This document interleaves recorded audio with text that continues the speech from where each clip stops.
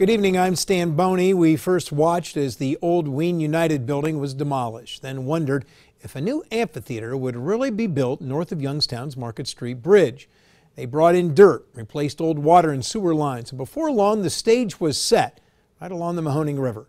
The Youngstown Foundation Amphitheater, as it will be called, is to open June 14th, and today, for the first time, the media was given a tour. Almost ready to go. It's our top story at 10.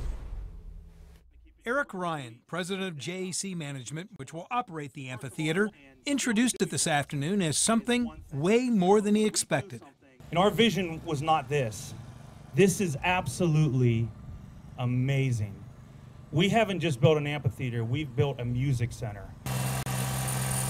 As the sod was being laid for the lawn area that will seat 3,000 people, Ryan led a tour of media and selected guests. This is the beer garden over here. He walked over to the main entrance, where eventually there will be big planters. This will all be pavers and cement going through.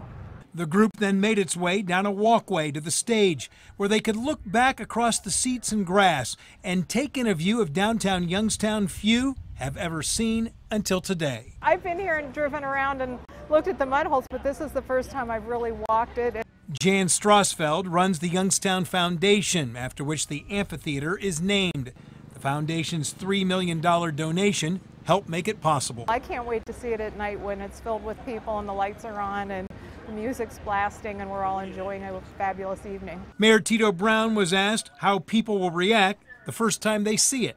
I think they're going to be like, they can't believe that they're in Youngstown, Ohio. And it's going to showcase that there are some great things going on in Youngstown, Ohio. It's about a 20-foot wide walkway with benches around it. The walkway, or promenade as Ryan called it, will be a park-like setting linking the amphitheater with the Cavelli Center. Now he needs to convince acts to play here, and for that, he needs the community. We really need this community support as a whole to support the amphitheater, and if they do, it will help us in the years to come to do shows. Ryan thanked a number of organizations for making the project happen. Mayor Brown and Youngstown City Council, Brock Builders of North Lima, the general contractor, Home Savings and Loan, for its $50,000 a year to underwrite shows, and Sweeney Chevrolet Buick GMC for sponsoring the VIP area.